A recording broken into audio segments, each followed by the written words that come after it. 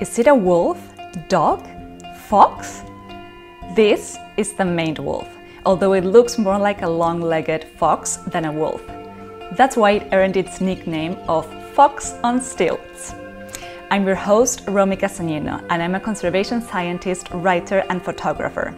Every week, we'll be introducing you to new animals caught on camera traps around the world.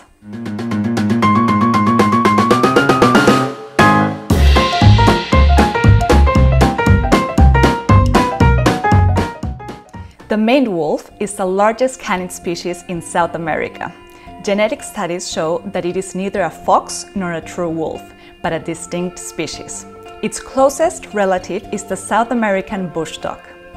The maned wolf has a fox-like head, long reddish-brown fur, erect ears, very long black legs, and a thick mane that stand erect when threatened, a response called piloerection.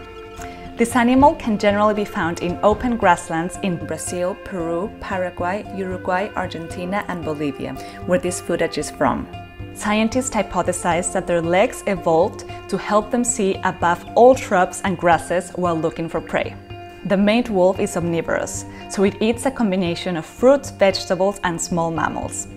It particularly loves eating a fruit locally known as the wolf apple, which is a small tomato-like berry. Compared to the wolves of North America, the maned wolf never travels in packs. Instead, it is a solitary wanderer. They are also monogamous, so they will have only one partner for life. Interestingly enough, these animals do not howl. They instead emit an endearing roar bark, which sounds a bit like a dog coughing. Maned wolves mark their territory with urine and feces on termite mounds. Its pee has a powerful aroma. Some people have said the pee resembles the smell of a skunk, and even marijuana. The maned wolves are currently listed as near threatened in the IUCN Red List. Habitat loss is their biggest threat, especially due to the conversion to agricultural land. Many of them are also killed on roads, and domestic dogs, which chase maned wolves, may also pass on disease. Next week, we'll be meeting a species of monkey, which part of its common name shares the name of another animal.